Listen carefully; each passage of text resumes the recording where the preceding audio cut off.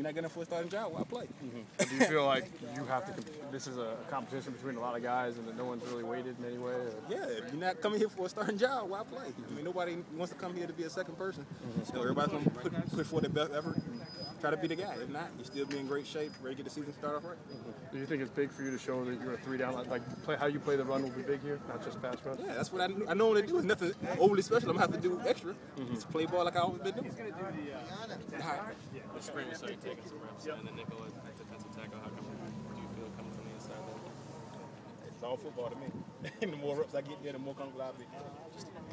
I saw where they had you line up on the right side too, so they got you playing both sides and I'm playing everything. I'm the ace of spades.